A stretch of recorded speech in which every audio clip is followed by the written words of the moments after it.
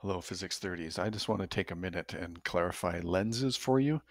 As you'll see, the math is exactly identical to mirrors. So with lenses, you only need to know two different types. There's a concave or diverging lens, and there's a convex or converging lens.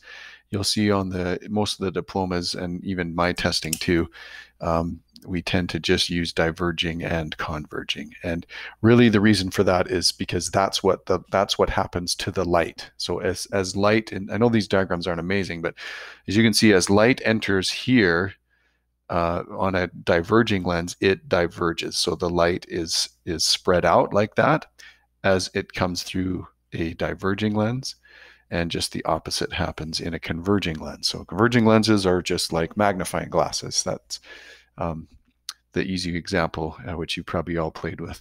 So uh, if we are drawing ray diagrams, which are helpful to understand what happens to the light, what I need you to understand with lenses is the reason the light acts the way it does is because of refraction. As light would come in to a lens like this, inside the lens there'd be a little bit of refraction, and then there would be, you know, or then it would bend again as it came out of the glass and back into air. But to keep it simple, we just try to use really thin lenses all the time so that this interaction right in here is not too dramatic. And then it tends to follow the rules that are indicated in most of the examples for lenses. We would use the same setup. The main thing you need to note here for lenses is there's two focal lengths. So we obviously have a curvature here, and then the focus for that would be an f, lowercase f, and then the same thing on this side, and there'd be another one here. So lenses have two focal lengths, and then of course then they'd have two centers, and we still use the principal axis, cutting it in half. There's still a vertex in the middle. So in that sense, those are the pieces of a kind of the analysis for a lens. And this exercise wants to place an object that's 5 centimeters high and place it at those locations in front of a convex lens whose focus in this case is 20 centimeters. Okay, so not the focus, sorry, the center is 20 centimeters. So anyway, just as a matter of quick overview, we can just discuss this because it's already been done. The same rules that you would use in a mirror drawing, you'd use exactly the same rules with some modification in terms of, all rays that come in parallel to the principal axis should reflect through the focal length, which they do in a mirror, but there's no reflection in a lens. So in this case, the rays go through the lens and then they go into the focal length on the other side. So let's just show you those really quick. And I'll start at the bottom one first. So here, we are outside of the center. Okay, so you see that we're beyond the center, and we stick the object right there in red. Rays of light, the darker blue ray is parallel to the principal axis, but after it hits the lens, then it goes through the focal length, just like that. Okay, and the lighter blue one initially goes through the focal length, and then when it hits the lens, it bends parallel to the principal axis. And another one, if you really want, we could draw a line that goes through the vertex. Okay, because if a ray of light went through the vertex, it would not refract. Basically, we're assuming a thin lens for all of these. Basically, it would just pass straight through the vertex. So you can see here we have convergence. And what we make is a real image, as it notes, because there is physically light there. And if you stuck a little, if you stuck a sheet of paper right there, you would see a flipped or an inverted image. And so in this case, the image is real it's inverted, and it's diminished. It's actually smaller, okay, than the actual object. As we move up into this middle example, now we're right on the center of curvature. If you can see that there, right on the center of curvature. And the image that's produced is actually the same height, but it's upside down still. So there you can see that they're the same size, and it actually appears on the center. So that hopefully makes sense in terms of it being parallel. Then we come up, if you just get inside the center, now we're in between the center and the focal length, we're right in that range, okay? Now the image, it's still real, but now the image is actually larger. So we would say the image is enlarged. It's still real, and it's still inverted. It's still upside down. So the principle with lenses, and specifically, this is just with the converging lenses, as soon as you get on the focal length, this is where things flip. And actually, if you remember from the other one, if you stuck the, we've got the object right on the focal length. If it's right on the focal length, the image is actually undefined, because if we apply all these rules, like we draw, this one comes in here, and then it's supposed to go through the focal length, and so on. If we apply those rules, there's no convergence on either side, neither virtually. Virtually would be back up in here, right? That's where the where you would not expect to find an image, because the rays of light are passing through the lens. But anyway, so there's no convergence on either side, and the image is basically undefined. I'm not sure if it's really possible to put something perfectly at the focal point and make it disappear, but I guess in theory that's possible. So, but this is what happens when you get inside the focal length. So now this real object, again in red, is positioned inside the focal length. So we have the focal length here, and there's the distance to the lens or whatever, and that's exactly where this object is being placed. If we follow the rules, and in this one, we actually, you can note we didn't have an option here. We had to draw one through the vertex, because I couldn't actually, there really isn't another one to, I can't fit another one in here.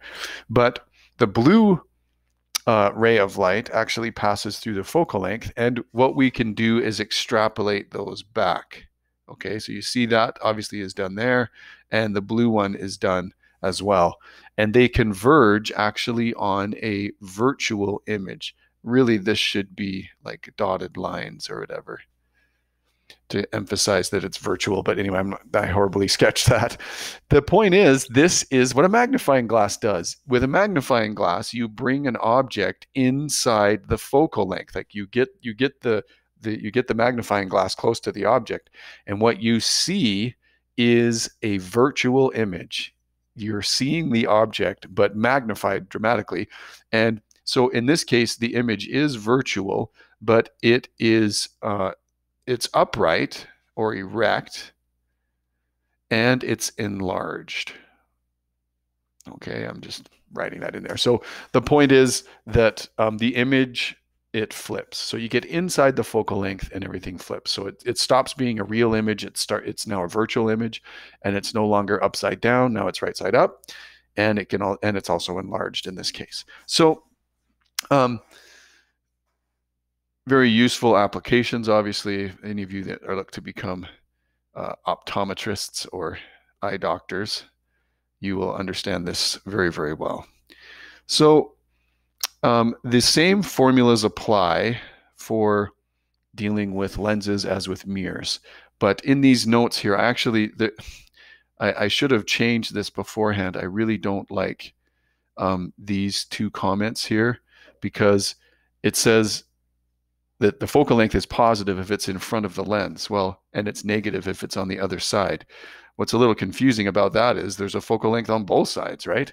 See, we've got, so how do we know which one is which? So if you have a focal length on both sides, what we look at is after the lens. So after the light hits the lens, does it go through the focal length? And if it does, then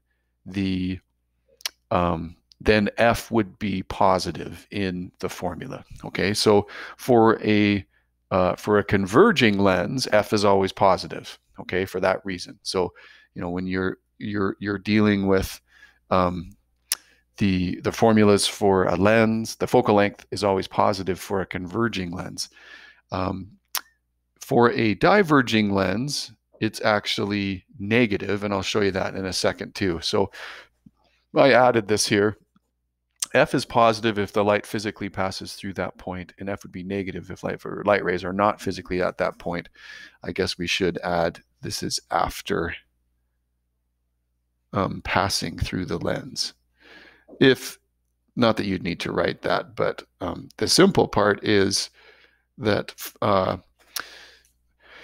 converging lenses have positive focal lengths and diverging lenses have negative focal lengths.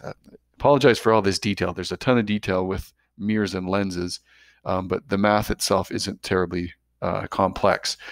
The catch here too, though, in this one, I really should have added this well. This is missing a negative in front of the DI. Our seven dwarf formula, the Hi-Ho Daido formula, the DI is negative. Okay, but it works exactly the same. Just to show you quick on the diverging lens, here's one right here. It does have two focal lengths. You got one right here and right here.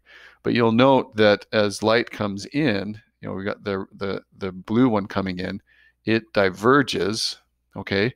And yes, this other one goes right through the vertex, but you'll note there's no convergence over here. The convergence is extrapolated back. That blue one, I'll maybe just clear all that off so you can see without my drawing. But it converges back right here, and that's the only convergence. And because it's a virtual convergence, like there's rays of light aren't physically converging there, then you get a virtual image. And for diverging lenses, the image is always upright. It's always virtual, and it's always diminished. And if you're catching that now, that is the same as a diverging mirror. Okay, in a diverging mirror, right, the big bulging mirrors that you see in the convenience stores and everything, the image is always upright. It's always diminished, like it's always smaller, and it's always virtual. Okay, so that's the cool parallel. And I think that's illustrated even just a little bit more down here. So yeah, again, those formulas, sorry, the same corrections we made on the previous page, you should make them here if you're keeping track of that. But the summary here, I really, really like this summary. It's the best one I've seen in any of the notes I've ever come across.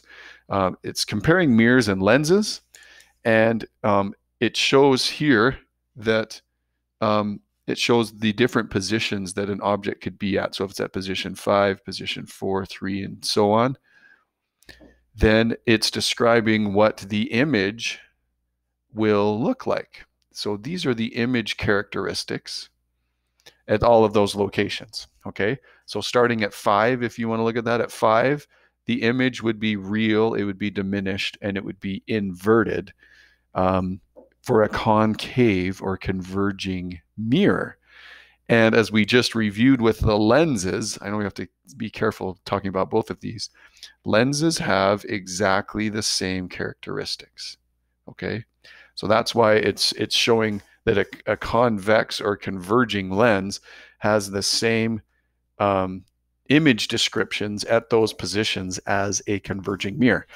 So those two line up. And then the easy one that I think is easier to remember is the diverging mirror. Okay, there it is, a convex diverging mirror. The image is always virtual, it's always diminished, and it's always erect. Easy peasy. The concave or diverging lens, remember they both diverge. So that's sort of the parallel, I think. That's why it's a little easier to remember them, because diverging is diverging. Lens or mirror doesn't matter. Converging, lens or mirror, doesn't matter. They have the same image characteristics. So that's just there for you to review. Sometimes you can answer questions about lenses just because you know where the object is positioned. Because if you know you're inside the focal length, then you know that the image is going to be virtual, it's going to be enlarged, and it's going to be upright. And so if you're looking at the answers and it gives you a bunch of numbers, but it does say that one of them says that the image is actually upright and it's virtual, then that's the answer. But anyway, you'll see that as you go through some of those practice reviews. Hopefully that was helpful.